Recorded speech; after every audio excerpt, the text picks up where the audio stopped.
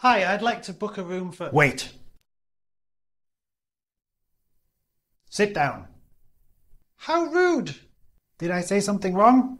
Don't say verbs like wait or sit down directly to a native speaker because it's rude. To say wait in a more polite way, try these different phrases. You can say second or minute with any of them. Give me a minute. Hang on a second. I'll be with you in a minute. Take a seat for a minute. And to be more formal, try saying, would you mind waiting for a minute? Could you take a seat, please? Very old. Ancient. Very clear. Obvious. Very rich. Loaded. Very big. Huge. Massive. Enormous. Very angry. Furious. Very ugly. Hideous. Those dumb Brits don't say potato, so why they say tomato? British and American pronunciation can be very different. Let's look at some of the most common words that are pronounced differently. First one, if you're thirsty, you might want a glass of water. If you're from the northeast of England, you might say, "Give a glass of water." An American would say, "Hey, give me some water." Next, a type of metal. A British person would call it aluminium. An American would say aluminum. Next, if you're a scientist, you work in a laboratory, but an American would call it laboratory, but they might both call it a lab. Next, if you are in a sports team, you might reach the semi-final. An American would say, "Yo, come watch the game. It's the semi-final." And the famous one is tomato, tomato. Which one is British, which is American? No way can you say this sentence fast. Fetch fresh veg for Fred's French friends. Let's rewind and try that slowly. Fetch fresh veg for Fred's French friends. Let's try it normal speed again. Fetch fresh veg for Fred's French friends. Now let's try it fast. I bet you can't do it. Fetch fresh veg for Fred's French friends. Now let's try it super fast. Fetch fresh veg for Fred's French friends. Well done. Or unlucky. Try again. Now let's try it backwards. Snurf, snurf, snurf, oh, snurf, snurf, snurf. There are 5 ways to say you feel ill in English, which I do. I'm not feeling 100%. I'm feeling under the weather. I'm a bit poorly. I'm feeling rough.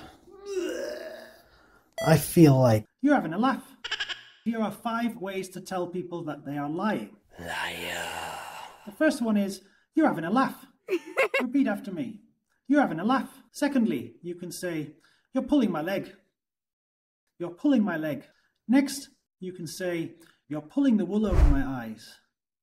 You're pulling the wool over my eyes. Next, you can also say, you must be joking. You must be joking. And finally, if you're American, you might say, you gotta be kidding me.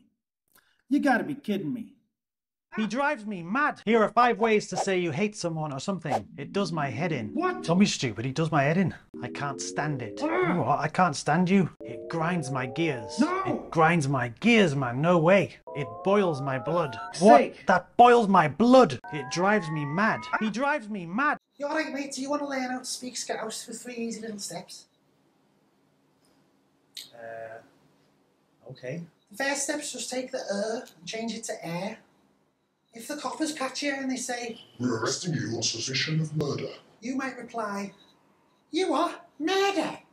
What about the cut sound? You need to make cut. Only at the end or the middle of the words. So for example, quick, Barry, it's kicking off, mate. And the rut sound becomes a little... Barry, quick, it's kicking off. Okay, great, thank you.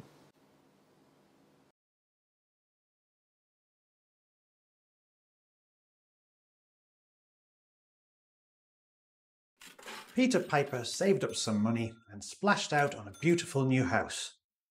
However, once he moved in, he realised he had been ripped off. The boiler had broken down, so he had to fork out for a new one, and the roof caved in during the first rainstorm. After running up lots of debt on his credit card to sort the repairs out, he struggled to pay it off and eventually was kicked out of his house by his creditors. Fortunately, Peter came into some more money after winning big at the casino, but then he threw it all away on fast cars and fast food. This means to have to spend money on a surprising expense.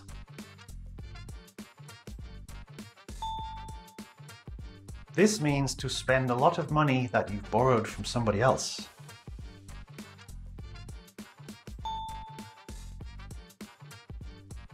This means to charge somebody too much for something.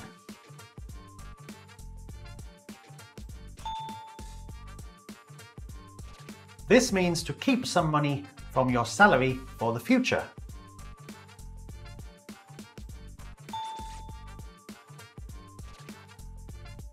This means to spend big on something you really want.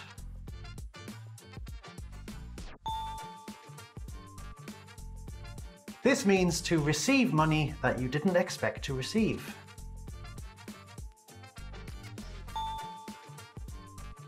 Here are some ways you can use get in your English today. The first one is to get caught, which means you've done something bad. This could be a crime, or it could be like a child doing something their parents don't want them to do.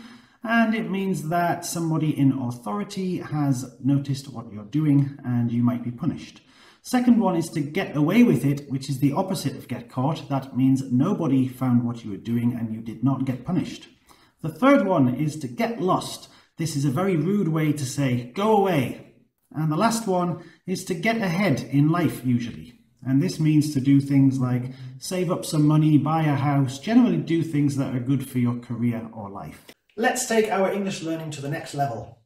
Here are 5 basic English phrases and 5 more advanced ways to say them.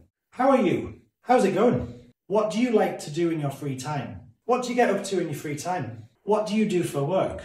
What do you do for a living? How was your day? How's your day been so far? Can I help you?